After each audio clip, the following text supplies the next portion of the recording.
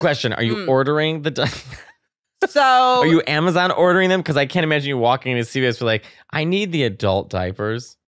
No shame, but like just adult diapers. But like you're what, 34? Sure. 36. 30. Oh, same. So you're 36. So you're gonna be like, let's just say, to not shame people, it is an adjustment in one's self-perception when they're purchasing diapers. So I agree. But it got to that point. So the first time I tried a diaper, I bought them at the store, and then it went so well that I bulk ordered them.